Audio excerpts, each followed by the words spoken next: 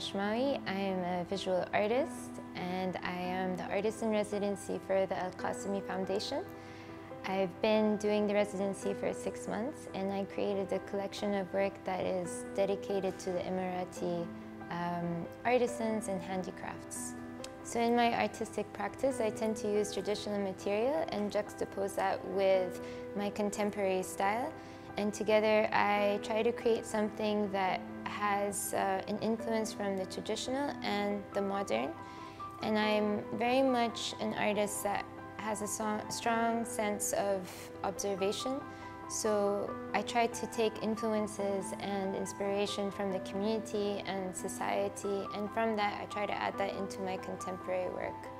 So for the foundation, when I started my artist in residency, a lot of it was more about research, and let's say it was more of a cultural exchange where I tried to engage with the community, engage with its people, and a lot of the work was coming from inspiration from the people and about the people, and it was art for the people.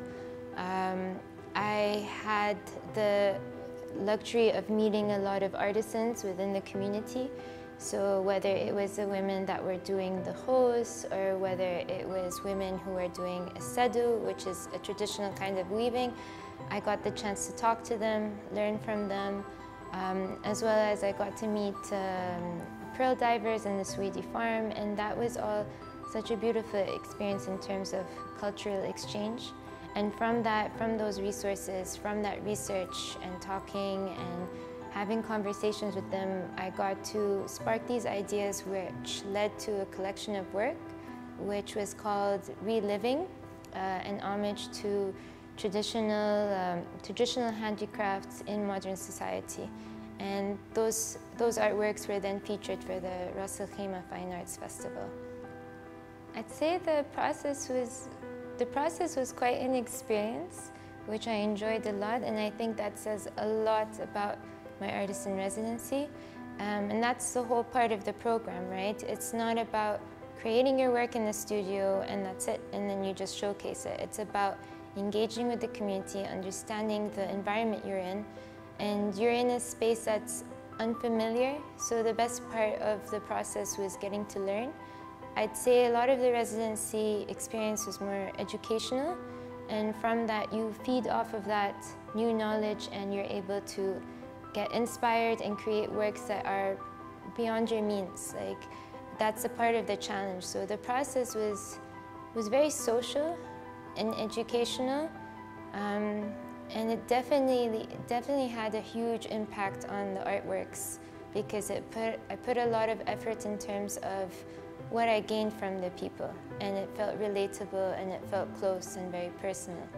The fact that the foundation has this program, the Artist in Residency program, is a huge benefit to artists. And I think if it wasn't for that, I wouldn't get to understand the community of Ras Al Khaimah.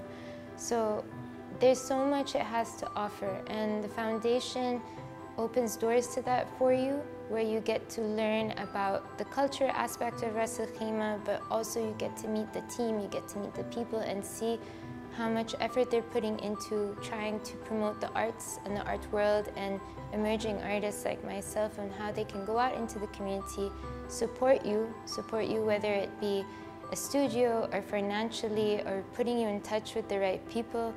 That was all such a benefit as an artist, because sometimes I think it's really hard for artists to get out into the world and not have the right support or resources for them to gather information and to create their own pieces.